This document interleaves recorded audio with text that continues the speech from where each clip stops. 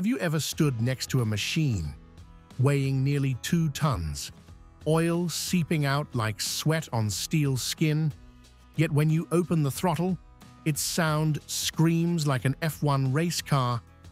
I have. And that feeling, once you've heard it, is something you never forget. They call it the buzzing dozen. Detroit Diesel 12V71. A machine born not to please anyone, not to be clean, and certainly not to be quiet. It exists for one reason and one reason only: to work, and to work without stopping. Today, I want to take you to a completely opposite extreme. A two-stroke legend, where diesel fuel is not just energy, but the substance that creates the purest mechanical music of industrial America. When I talk about the 12V71, I always return to its point of origin, because you cannot understand this massive V12 if you ignore the Series 71 line, the foundation that shaped Detroit's entire diesel philosophy for nearly half a century. In the late 1930s, America began to clearly feel the breath of war. Detroit Diesel, still part of the vast ecosystem of General Motors at the time, needed an entirely new kind of diesel engine. It had to be compact enough to fit on ships, strong enough to pull heavy loads, simple enough to be repaired at the front lines, and durable enough to run continuously under conditions no human could endure. The answer appeared in 1938 under a name that sounded dry but brutally honest: Series 71. The first version was an inline 6-cylinder engine, known as the 671. From the very beginning, I could see in this engine a distinctly Detroit way of thinking. No frills, no showmanship, just absolute focus on practicality. The naming of the Series 71 reflects that mindset perfectly. The number 71 is not a mysterious code or a marketing trick. It simply represents the displacement of each cylinder, 71 cubic inches. So when you hear 6-71, you are talking about 6 cylinders, each 71 cubic inches, for a total displacement of 426 cubic inches. When the cylinder count increases, the displacement is simply multiplied using the same formula. Everything is clear, logical, and requires no further explanation. What matters even more is that Detroit Diesel barely changed that basic building block for decades. The cylinder bore was kept at 4 1/4 inches, and the piston stroke at 5 inches. I have seen pistons and liners from engines built before World War II, then compared them to later machines, and the feeling is strange, as if time had passed, but the design itself never needed to apologize for it. For Detroit, if something was right, they saw no reason to change it. It was precisely this standardization that turned the Series 71 into a machine of war. During World War II, they were installed in landing craft, tugboats, field generators, and countless other logistical vehicles. When American troops set foot on the shores of Europe or the Pacific, behind them was an entire diesel-powered system, and in many places within that system, you could hear the steady beat of a Series 71 engine at work. From that harsh environment, the Series 71 built its greatest strength, near absolute reliability. But it also carried a famous weakness: oil leaks. Mechanics of the time had a joke I still hear today. If a Detroit doesn't leak oil, it means it's out of oil. Strangely enough, that acceptance became part of the engine's character. People didn't try to make it clean. They simply made sure it always had enough oil to keep living. Then there was the noise. If you stand next to a working Detroit 71, you don't need to look at the tachometer. Its sound is loud enough to fill the space, sharp enough to cut through the steel hull of a ship or the frame of a truck. As peacetime arrived, the Series 71 did not disappear. It followed long-haul trucks, ports, construction sites, and power plants. By the late 1950s, Detroit diesel began shifting from inline configurations to V layouts, creating the 6 V71 and 8 V71, making the engines more compact and more flexible to install. This was a necessary evolution to adapt to a changing world. By the end of the 20th century, emissions standards began to tighten, and the two-stroke philosophy, loud, smoky, and fuel-hungry, gradually became a liability. In the early 1990s, Detroit Diesel introduced the Detroit Diesel Series 60, a modern four-stroke diesel engine that was cleaner, quieter, and more efficient. That was the clearest sign that the Series 71 was approaching its end. And it was on that reputation that Detroit Diesel was able to create something bigger, heavier, and with even more character. The 12 V71, the central figure of this story.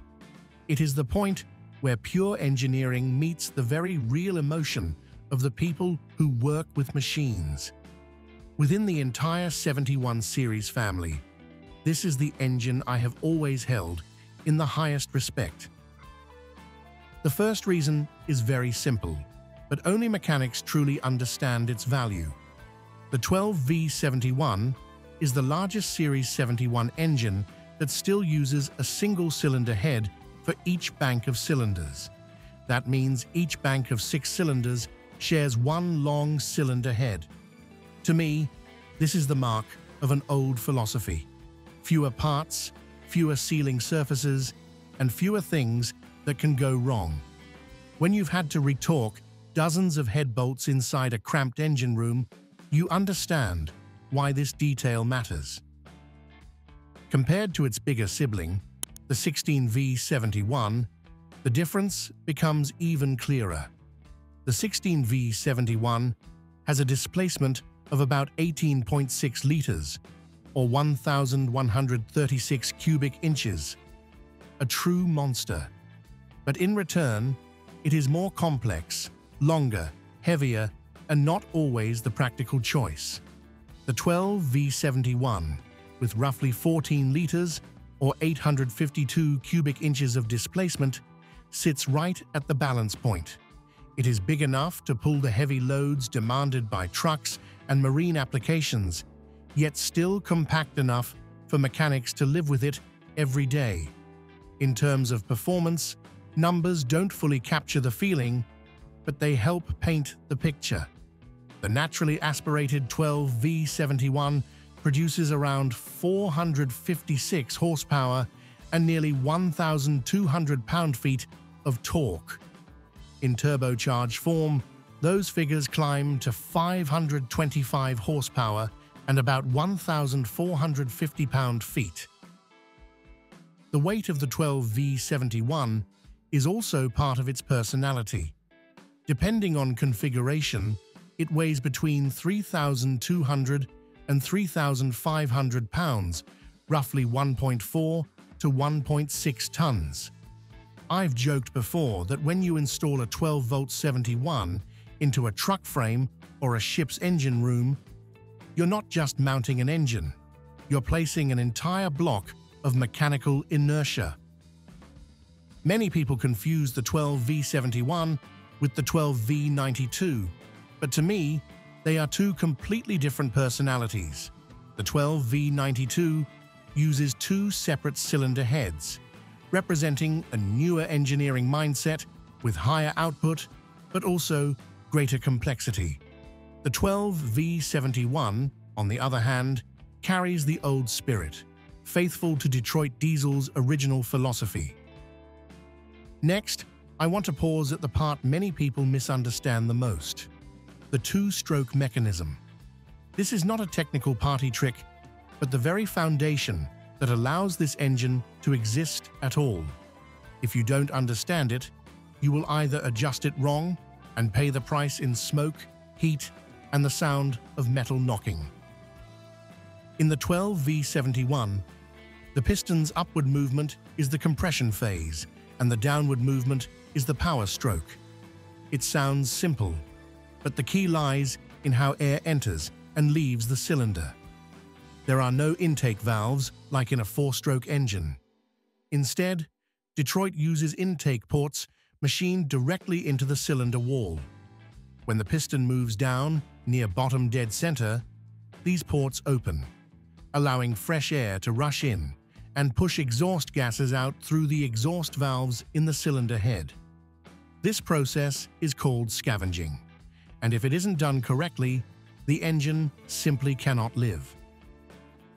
That is why the Roots-type blower on the 12V71 is not there to boost performance like a supercharger on a race car.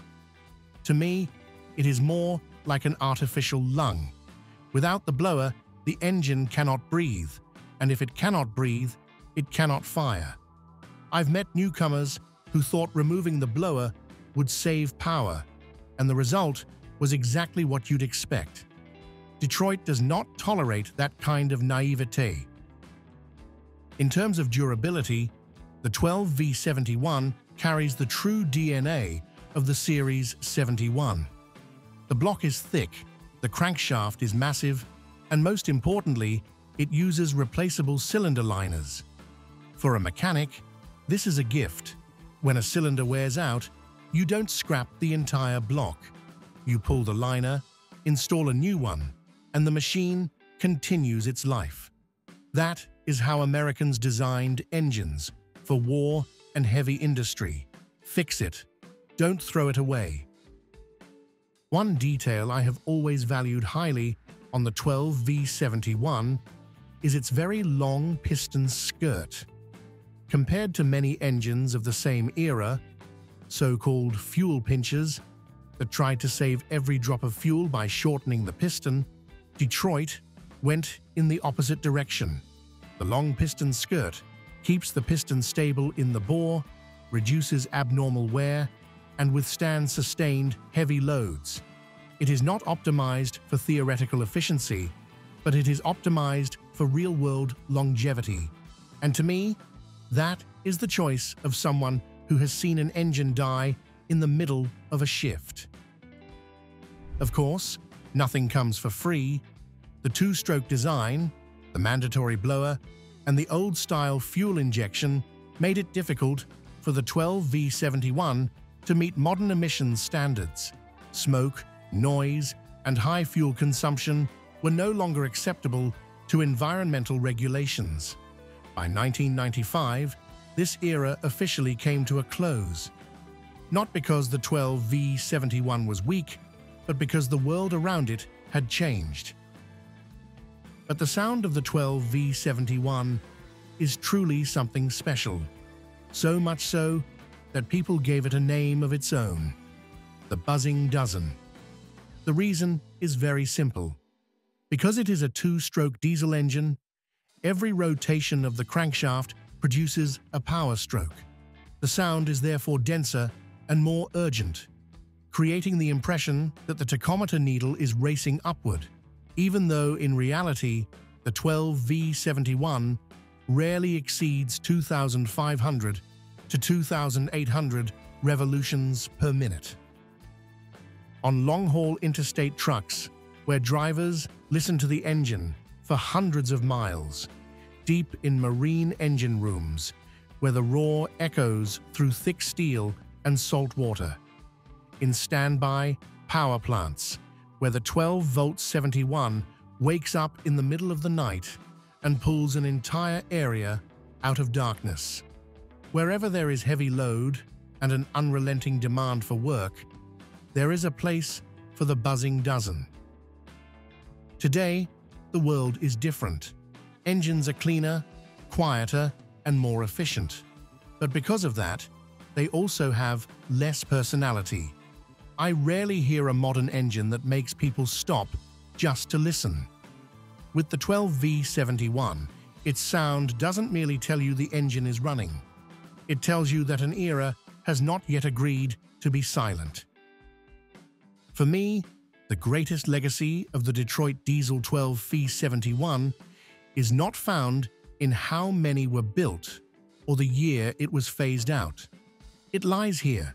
Even today, the moment you hear that buzz ring out, you know immediately industrial America of another era is still breathing.